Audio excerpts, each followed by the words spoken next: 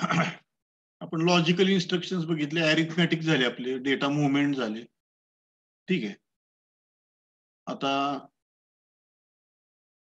Jump instructions आहेत.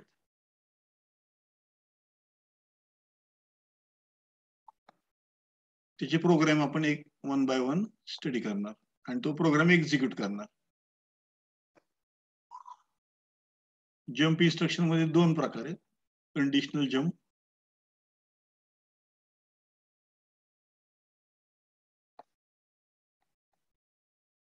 and second one is unconditional.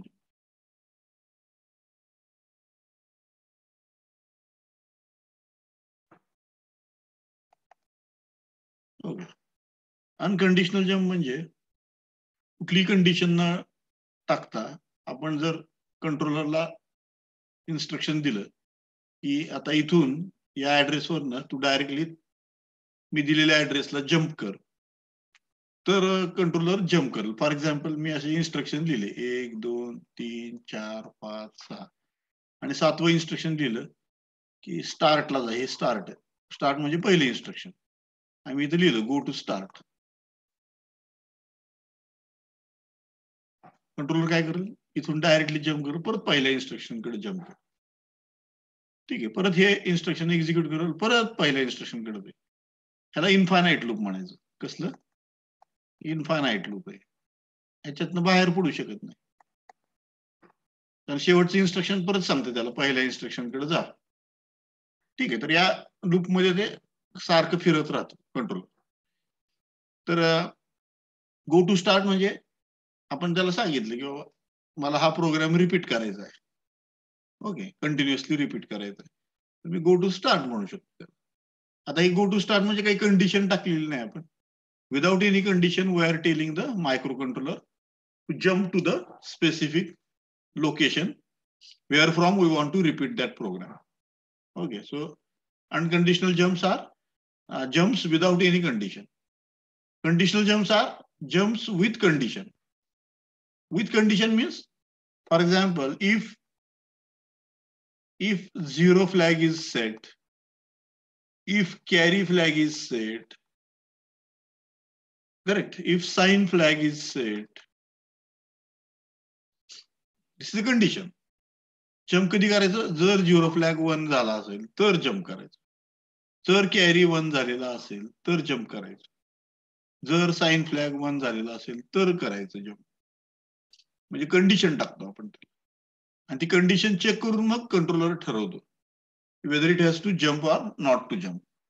Okay, if the condition is true it will jump, if the condition is false it will not jump, it will go to the next instruction. Okay, so one by one we are going to try these programs. So first of all I will start with the unconditional jump.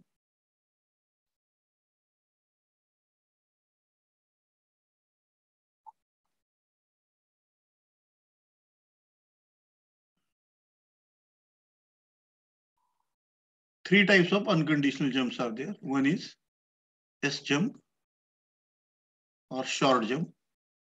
Second is A jump.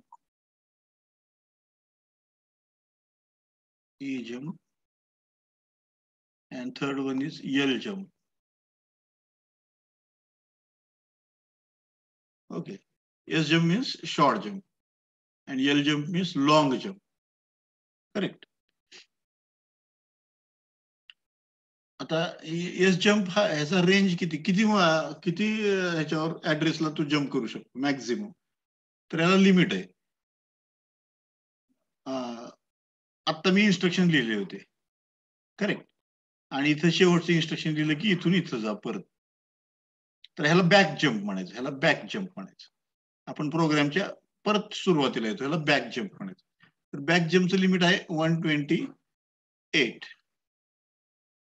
Bites किंवा ऍड्रेसेस. आणि इथून जर मी म्हटलं की या इथं अजून परत इन्स्ट्रक्शन लिहिले मी आणि इथून सांगितलं की इथून इथं जम्प कर, असं जर सांगितलं तर ही फॉरवर्ड जम्प झाली.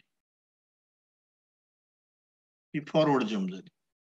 म्हणजे या लोकेशन पासून पुढच्या ऍड्रेसला जर मी जम्प केलं तर फॉरवर्ड जम्प झाली, आणि या ऍड्रेस पासून मागच्या ऍड्रेसला जम्प केलं तर बॅक जम्प झाली किंवा बॅकवर्ड जम्प म्हणतात. त्याचा सुद्धा रेंज 127 बाईट्स आहे फॉरवर्ड जम्प. ठीक आहे, तर मागं मॅक्झिमम 128 लाईन्स आपण ऍड्रेसेस मागे जाऊ शकतो, आणि पुढे फॉरवर्ड जम्प 127 ऍड्रेसेस आपण पुढे जाऊ शकतो.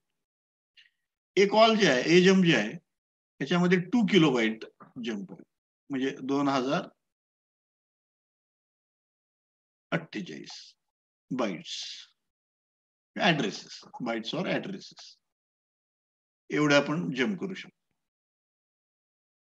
2048 ऍड्रेसेस आपण मागं किंवा पुढे जम्प करू शकतो. एल जम्प मध्ये ते लिमिट आहे 64 किलोबाईट्स. 64 किलोबाईट्स म्हणजेच 65,536 बाईट्स किंवा एवढे ऍड्रेसेस बॅकवर्ड किंवा फॉरवर्ड दोन्हीकडे आपण जम्प करू शकतो. ठीक आहे, तर ह्या 3 प्रकारचे जम्प्स आपण 1 बाय 1 स्टडी करणार आहे.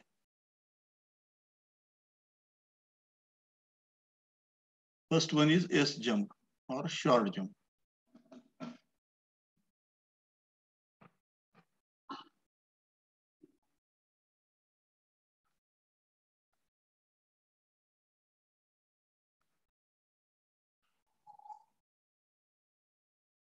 आता for example, I write a program, move a comma hash 00h inca increment accumulator data and sjump to start. Start हे नाव दिलेलं आहे मी इथे, त्याला मी नाव दिलं स्टार्ट. पहिल्या इन्स्ट्रक्शनला नाव दिलं, पहिल्या इन्स्ट्रक्शनच्या ऍड्रेसला नाव दिलं स्टार्ट. मग तो काय करेल, कंट्रोलर हे एस जम्प इन्स्ट्रक्शन आलं की तो परत मूव्ह कडे जाईल, मूव्ह एला ह्या इन्स्ट्रक्शनला जम्प करेल, तो परत इन्क्रीमेंट करणार. प्रत्येक वेळेस कंट्रोलर काय करणार, ए मधला डेटा इन्क्रीमेंट इन्क्रीमेंट इन्क्रीमेंट करत राहणार कंटिन्युअसली. ठीक आहे, आपण चेक करू हा प्रोग्राम आपल्या याच्यावर.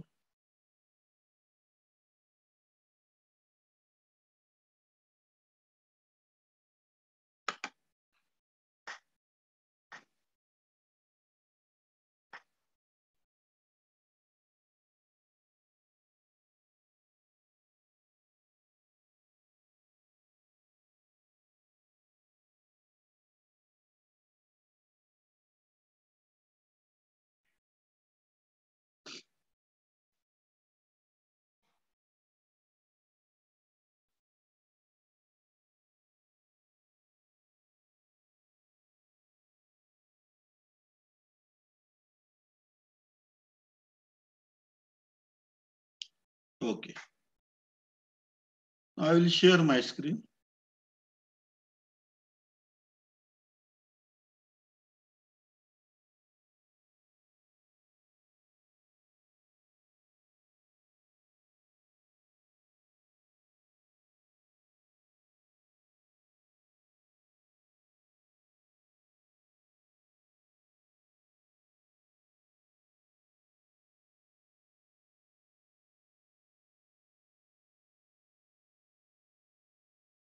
इथं स्टार्ट अगोदर लिहावं लागेल मला, स्टार्ट आणि कोलन 2 डॉट द्यायचे, आणि मग move A comma hash 00h inca increment a sjump jmp space start. Okay, आता बिल्ड करतो.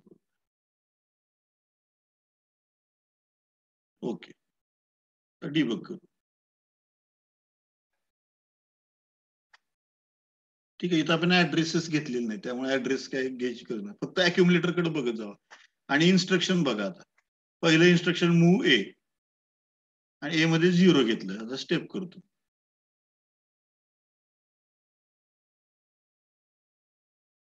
इन्क्रीमेंट आहे.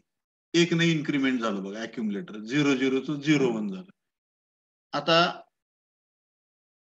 तो परत मूव्ह ह्याच्याकडे येतोय बघा, मूव्ह ए.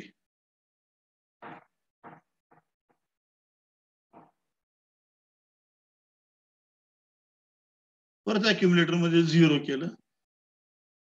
परत इन्क्रीमेंट केलं. 1 मिनिट, माझा प्रोग्राम चुकला जरा.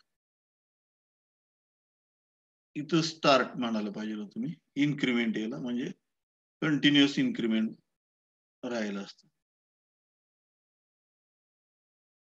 मी काय केलं, पहिल्या याला इन्क्रीमेंट हे टाकलं, स्टार्ट लिहिलं. पहिल्याला स्टार्ट लिहिल्यामुळे काय होतं, दरवेळेस ते ए मध्ये 0 घेतोय आणि 1 ने इन्क्रीमेंट करतो. परत दरवेळेस ए मध्ये 0 घेतोय. त्यामुळे ए मधला डेटा पुढे जात नाही. 0-1 0-1 0-1 असं होतोय. आता मी काय केलं, स्टार्ट खाली टाकलं. आता लूप मध्ये कसं होणार, सारखं इन्क्रीमेंट आहे, इन्क्रीमेंट आहे, इन्क्रीमेंट आहे, इन्क्रीमेंट आहे असं करत राहणार कंटिन्युअसली. Build debug. आता बघा स्टेप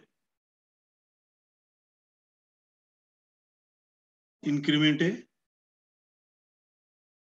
इन्क्रीमेंट आहे बघा. ए मधला डेटा बघा वाढत चालला, रिपीट होते. तेच इन्स्ट्रक्शन सारखं एक्झिक्यूट करते. दर वेळेस डेटा पुढे पुढे चालणार. जसं स्टेप करीन मी तसं डेटा पुढे पुढे जातो. करेक्ट.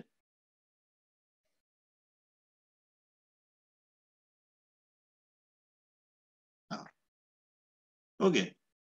तर अशा प्रकारे आपण चेक करू शकतो. हे आता इथे एस जम्पचा वापर काय केला मी, बॅक जम्प, माग जम्प केली. ठीक आहे, प्रोग्रामच्या मागच्या बाजूला जम्प केली. एस जम्पच्या अगोदरच्या ऍड्रेसला मी जम्प केलं, त्याला बॅकवर्ड जम्प म्हणा. हे जर मी पुढे जम्प केली असती तर फॉरवर्ड जम्प म्हटलं असतं. ठीक आहे, तर हा एक प्रोग्राम झाला.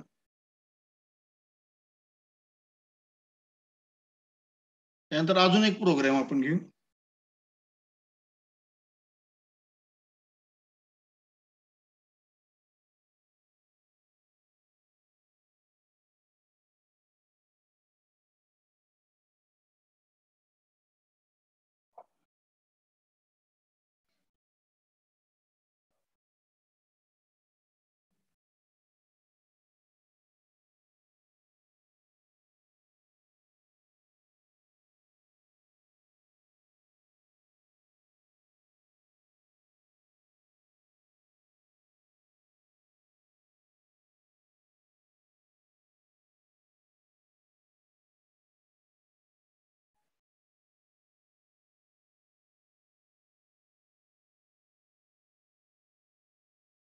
नाव काही पण देऊ शकतो आपण, रिपीट वगैरे.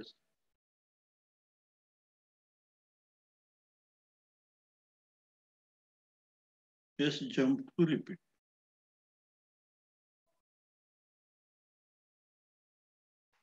काय लिहिलेलं हा प्रोग्राम काय आहे, तर पोर्ट P1 वापरलेलं आहे मी. आपल्याला माहिती मायक्रो कंट्रोलरकडे 4 पोर्ट्स आहेत. पोर्ट 0, पोर्ट 1, पोर्ट 2 आणि पोर्ट 3. 8 बिट पोर्ट्स आहेत. आता मी खास त्याच्यासाठी केलेलं, तर मला एलईडी ऑन ऑफ झालेला आपल्याला बघायचं आहे त्यात. ठीक आहे, तर पोर्ट P1 मी 0-0 घेतलं, याचा अर्थ ह्या पोर्टला मी आउटपुट पोर्ट म्हणून वापरतोय सध्या. जर मी तिथं FF लिहिलं असतं मी, म्हणजे सगळ्या बिट्स 1, तर तो पोर्ट इनपुट पोर्ट म्हणून काम केलं असतं. ठीक आहे, तर एखादा पोर्ट इनपुट म्हणून काम करणार का आउटपुट म्हणून काम करणार, हे आपण त्याला सांगावं लागतं. आता जर मी पोर्ट 1 मध्ये 0-0 टाकलं, तर याचा अर्थ हा पोर्ट मी आउटपुट पोर्ट म्हणून वापरणार आहे सुरुवातीला. आणि जर मी पोर्टला मी FF लिहिलं असतं समजा 0-0च्या ठिकाणी, तर हाच पोर्ट माझा इनपुट पोर्ट म्हणून काम केला असतं. ठीक आहे, तर इथं मला एलईडी जोडायचा आहे P1.0 ला, आणि तो एलईडी मला ऑन ऑफ सारखं करायचं. ठीक आहे, आता मी हा प्रोग्राम बिल्ड करतो आणि हा आता डिबग करतो. आता इथं मी काय करतो, इथं एलईडी घेतो, पेरिफेरल मधनं एलईडी घेतो. ठीक आहे, आणि इथं पोर्ट सिलेक्ट करतो आपण कोणतं पोर्ट घेतलेलं आहे? P1. एक मिनिट, 1.0. ओके.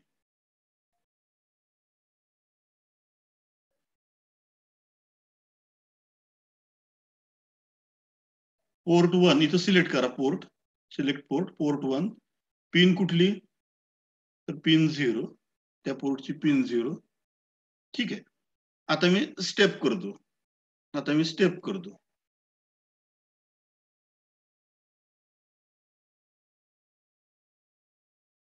बघा एलईडी लागलेलं दिसतोय सगळ्यांना. आता ऑफ झालेलं दिसतोय बघा. स्टेप करतो मी, परत लागतो, परत बंद होतो. जसं मी स्टेप करीन तसं ऑन ऑफ होतो. दिसतंय का सगळ्यांना?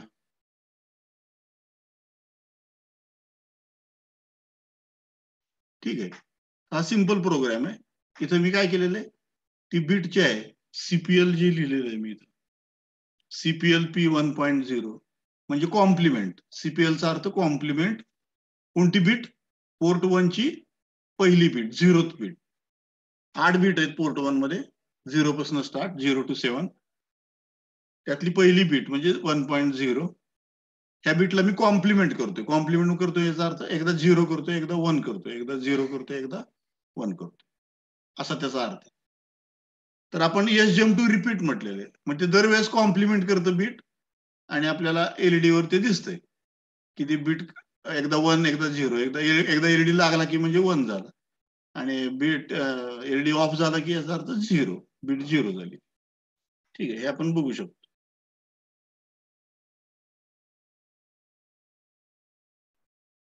त्याच्यामध्ये पेरिफेरल मध्ये एलईडी सिलेक्ट करा. एलईडी मध्ये आता पोर्ट सिलेक्ट करायचं, कोणत्या पोर्टला आपण एलईडी लावणार आहे. पोर्ट 1 ला, आणि त्यातल्या कोणत्या पिनला, तर 0 पिनला.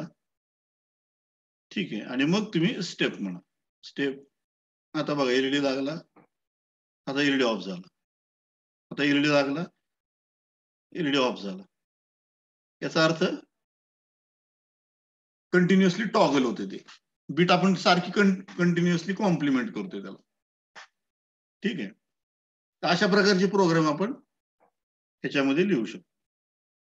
आता इथं SJM जे आहे हे कसलं आहे, तर हे अनकंडिशनल जम्प इन्स्ट्रक्शन. ठीक आहे, आपल्याला हे सारखे एलईडी ऑन ऑफ कंटिन्युअसली करायचे. तुम्ही म्हणता याचा उपयोग कुठं, तर आपण देवाच्या माळा असतात, बरोबर आहे का, फोटोला माळ असती, सारखी ऑन ऑफ होत असते.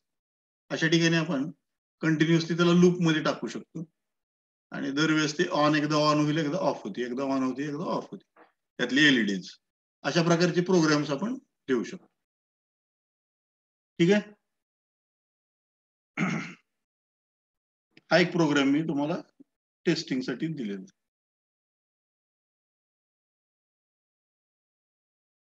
आता तुम्ही स्वतः करा, म्हणजे तुम्हाला त्याची आयडिया येईल.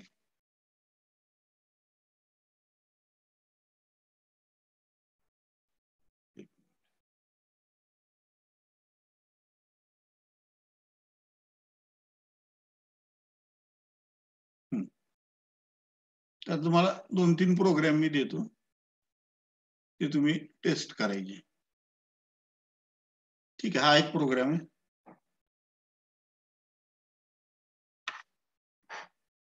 हा एक प्रोग्राम आहे. ए मध्ये आपण फक्त इथं हे चुकलंय माझं, स्टार्ट इथं नको,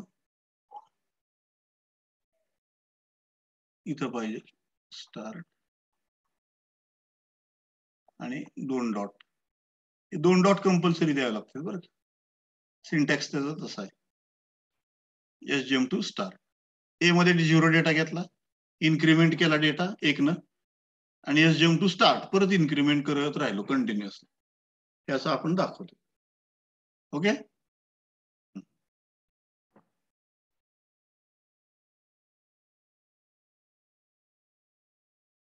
दुसरा प्रोग्राम आता मी लिहून दिलेला, move P1 port 1 # 00H.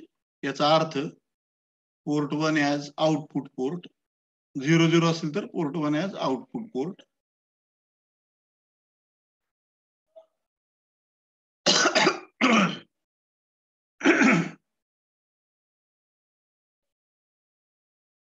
Okay, इथे मी रिपीट करतो आता, हे repeat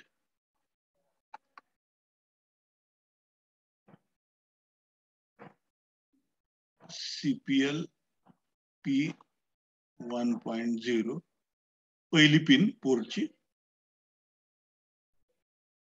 S jump to repeat. इथे फक्त नाव द्यायचं त्या ऍड्रेसचं, S jump टू रिपीट. हा दुसरा प्रोग्राम.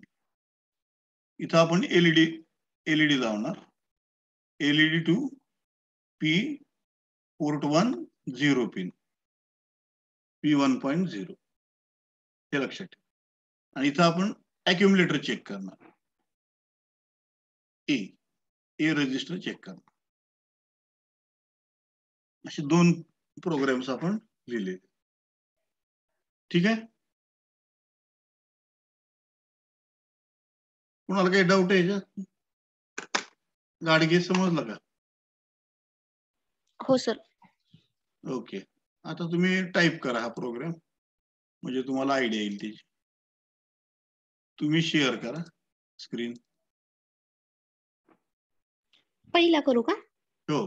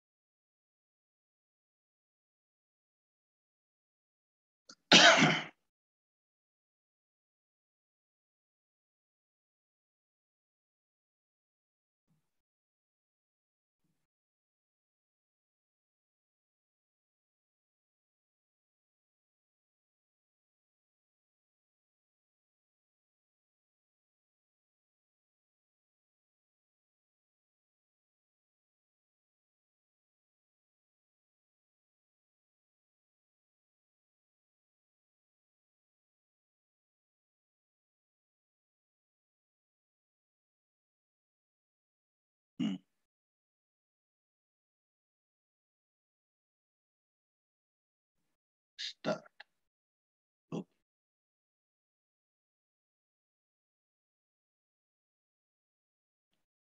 ठीक. पेरिफेरलची गरज नाही इथं, आपल्याला हे बघायचंय, अक्युमुलेटर बघायचंय. ठीक आहे, स्टेप करा. हा करा स्टेप. अक्युमुलेटर 1 झाला, 0चं 1 झालं, परत स्टेप करा, आता 2 होईल. परत स्टेप करा, 3 होईल.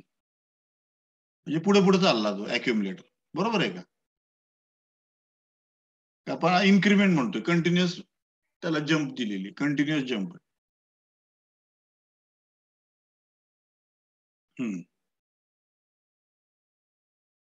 ओके, यादव तुम्ही दुसरा करा.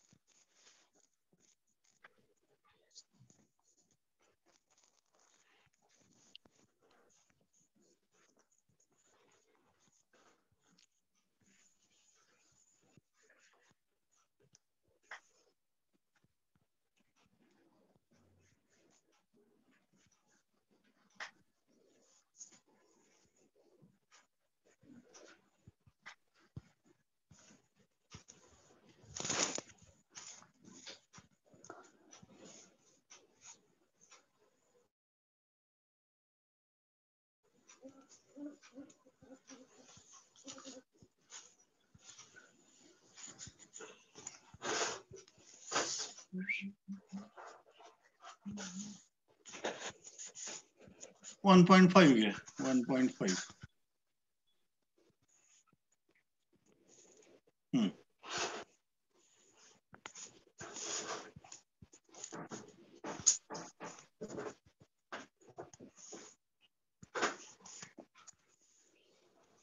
हा,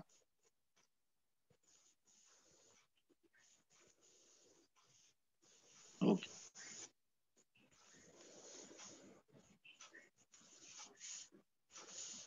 एलईडी घ्या, पोर्ट 1 सिलेक्ट करा, सिलेक्ट पोर्ट लिहिले तिथं पोर्ट 1 सिलेक्ट करा आणि 5वी पिन. हा, आता स्टेप म्हणा स्टेप. हा, लागला का एलईडी? हा, हो सर. आता स्टेप करा, पुढच्या वेळेस कॉम्प्लिमेंट 0 होईल. तो कंटिन्युअसली स्टेप करत राहा, असं कंटिन्युअस करत जा स्टेप. आलं का लक्षात? हो सर. हा, म्हणजे टॉगल होतं ते, आपण त्याला लूप मध्ये ठेवलेलं आहे, कंटिन्युअस लूप मध्ये. ठीक आहे.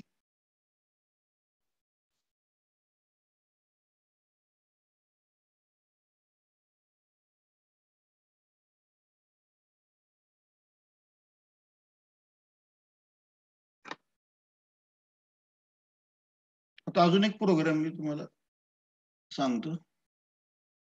हाच प्रोग्राम आहे, फक्त जरा मध्ये डिले टाकलेला आहे आपण.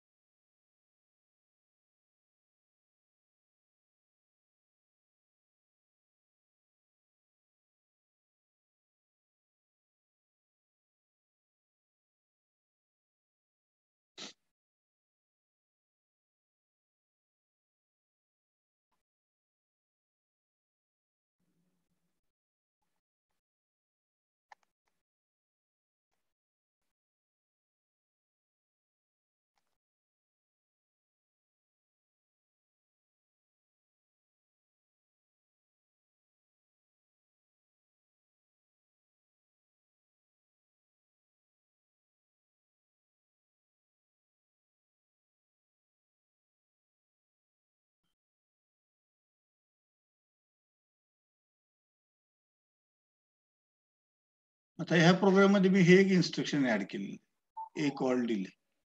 हे इन्स्ट्रक्शन काय करतं की मध्ये डिले आपल्याला एलईडी ऑन केला आपण, तर ऑन किती वेळ राहायला पाहिजे? 5 सेकंद समजा राहायला पाहिजे, परत 5 सेकंद ऑफ झाला पाहिजे. तो डिले आपण ऍडजस्ट करू शकतो. ठीक आहे, त्या डिलेसाठी एक वेगळा प्रोग्राम आपण खाली लिहिणार, त्यासाठी डिले प्रोग्राम लिहिणार. डिले मी कसा तयार करतो? डिले म्हणजे time waste. Delay means time waste. आपल्याला माहिती एलईडी ऑन केला की मला 5 सेकंद एलईडी ऑनच ठेवायचा, म्हणजे मला 5 सेकंद वेस्ट करायचे, टाइम वेस्ट करायचा, आणि परत एलईडी ऑन ऑफ करायचं, परत 5 सेकंद वेस्ट करायचे. ठीक आहे, तर मी काही नाही, सॉफ्टवेअर मध्ये टाइम वेस्ट करायचा असेल तर काय करायचं, एखाद्या रजिस्टर मध्ये डेटा घ्यायचा. समजा मी R2 मध्ये डेटा घेतला, 05 घेतला, आणि हे डिक्रिमेंट करत गेलो, नुसतं डिक्रिमेंट करायचं, आणि 0 झालं याच्यातनं बाहेर यायचं, म्हणजे टाइम वेस्ट झाला. ठीक आहे, 5चं 4 होईल, 4चं 3 होईल, 3चं 2 होईल, 2चं 1 होईल, 1चं 0 होईल. 0 झालं की याच्यातनं बाहेर पडायचं. अशा प्रकारचा मी डिले प्रोग्राम मध्ये टाकणार. ठीक आहे, फॉर एक्झाम्पल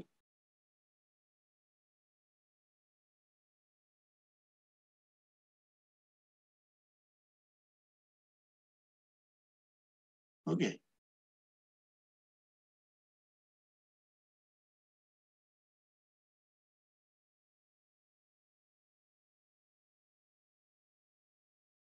नाही, DEC डिक्रिमेंटला कोणतं इन्स्ट्रक्शन आहे?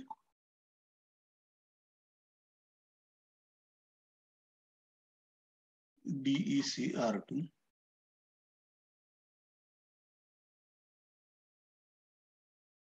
jump if not 0 to loop. Loop म्हणजे इथं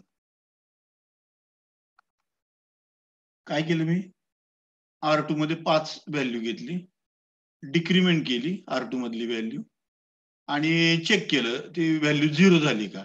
नसेल झाली 0 तर परत डिक्रिमेंट कर, नसेल झाली तर परत डिक्रिमेंट कर. जोपर्यंत 0 होत नाही तोपर्यंत डिक्रिमेंट करत राहा. लूपमध्ये ठेवलं त्याला. ज्यावेळेस 0 होईल त्यावेळेस या लूपच्या बाहेर येईल तो, आणि मग मी म्हणणार return, go back to the main program. हा जो आहे हा सब प्रोग्राम आहे. हा आपला सब प्रोग्राम. हा डिलेचा आपण वेगळा प्रोग्राम लिहिलेला आहे. आणि हा जो आहे आपला हा मेन प्रोग्राम. मेन प्रोग्राम मध्ये मी सब प्रोग्राम कॉल केलेला आहे. ए कॉल डिले म्हणजे हा सब प्रोग्राम कडे मी जम्प करतो. हा प्रोग्राम एक्झिक्यूट करतो सब प्रोग्राम आणि परत जातो back to the main program. ज्या ज्या वेळेस मी ए कॉल म्हटलेला असेल त्या त्यावेळेस कंट्रोलर या सब प्रोग्राम कडे जम्प करेल, हा प्रोग्राम पूर्ण करेल आणि रिटर्न करेल, return to the main program. RET म्हणजे return to the main program. ठीक आहे. अशा प्रकारचा आपण हे लिहिलेलं आहे, प्रोग्राम लिहिलेला आहे. तुम्ही लिहून घेतलेला असेल तर टाईप करा हा प्रोग्राम. थोडस टफ हे घेतलं आपण प्रोग्रामिंग, स्लाइटली टफ. हा प्रोग्राम लिहून घ्या आणि लिहून झाल्यावर मग तुम्ही एक जण टाईप करा तो प्रोग्राम आणि बघा येतंय का. दोन्ही प्रोग्राम तुम्हाला लिहावे लागतील. हा मेन प्रोग्राम पण लिहावा लागेल, त्याच्या खाली डिले प्रोग्राम पण तुम्हाला लिहावा लागेल.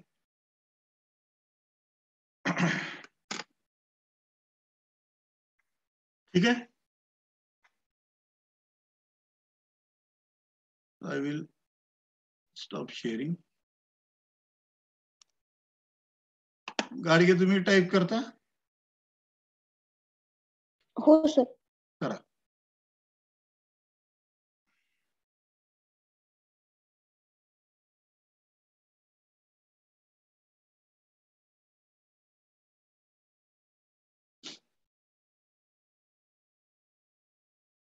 स्क्रीन शेअर करा आणि टाईप करा.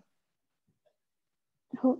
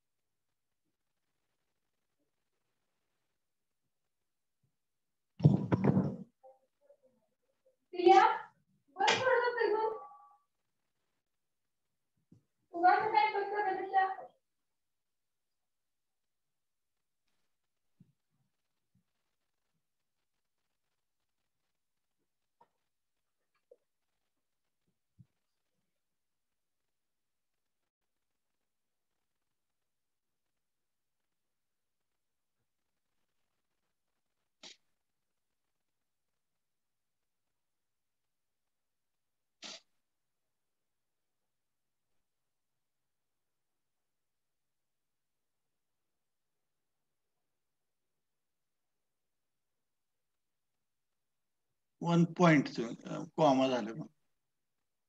1.7 पाहिजे.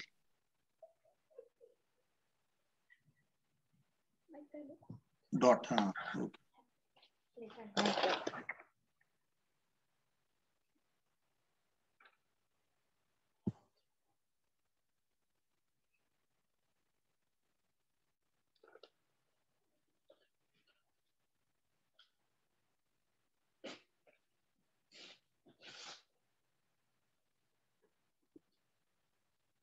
याच्यात खाली सर आता खालचा हा लिहू का खाली. प्रोग्राम? हा 2-3 लाईन सोडा मध्ये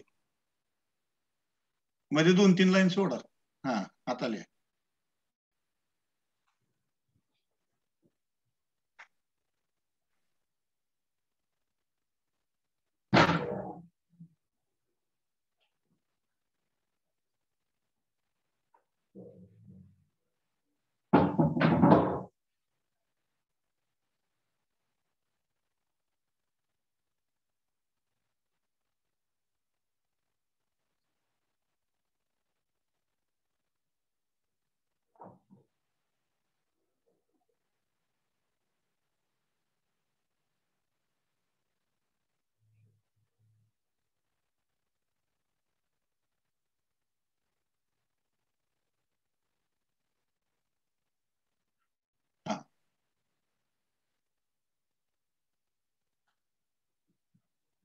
बिल्ड.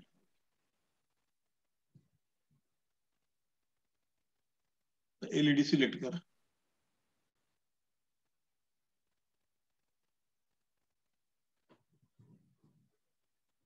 पोर्ट 1 पिन 7 आहे. आता रन करा डायरेक्ट प्रोग्राम.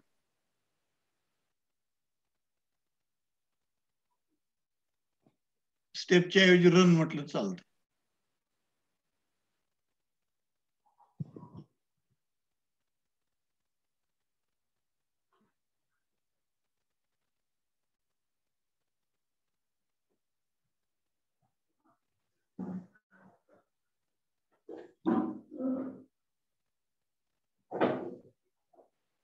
रन केलाय का? हा सर. स्टेप केलेलं आहे. मी आधी स्टेप केलेलं, लक्षातच नाही आलं माझ्या. ओके, स्टॉप म्हणा.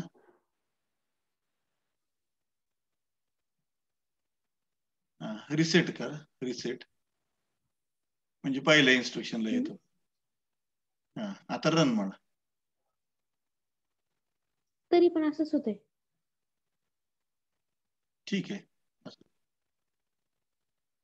म्हणजे ऑन ऑफ कंटिन्युअस होतंय ना ते, आहे की नाही? हो हो होतंय. हो.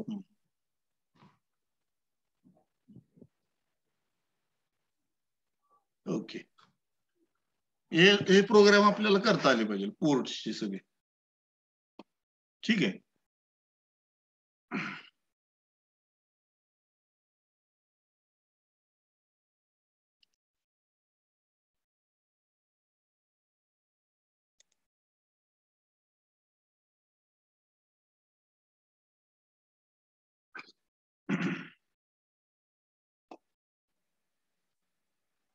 त्यानंतर